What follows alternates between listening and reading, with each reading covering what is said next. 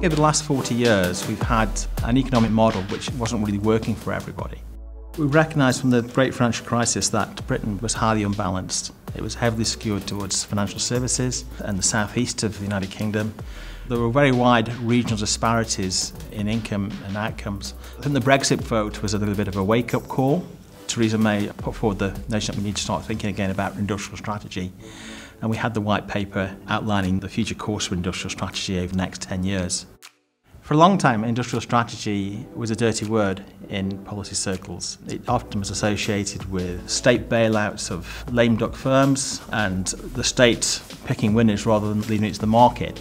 But things have changed. Modern industrial strategy is about creating really good stables from which winners can emerge.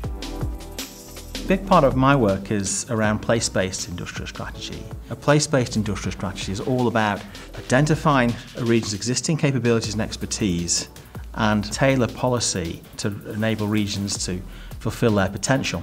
We work a lot with the Stoke-on-Trent ceramics industry, and critically, they're utilising ceramic technologies in related fields. So you'll see that ceramic technology is being used in anything from bioinserts to drug delivery systems to mobile phone transmitters. This is an example of how a traditional industry can adapt and can compete and grow again in a global economy. It's a very exciting time for our research because for many years we're often at the margins of debate, but now we seem to be in the mainstream. And since the general election there's been a lot of talk about levelling up and inclusive growth and what that means and how that can be best achieved. We're best placed in Bath to try and shape that debate. Our research and in our recent book, we brought together some of the world's leading experts on innovation policy and on regional policy to explore how smart specialisation could be utilised to help lagging regions.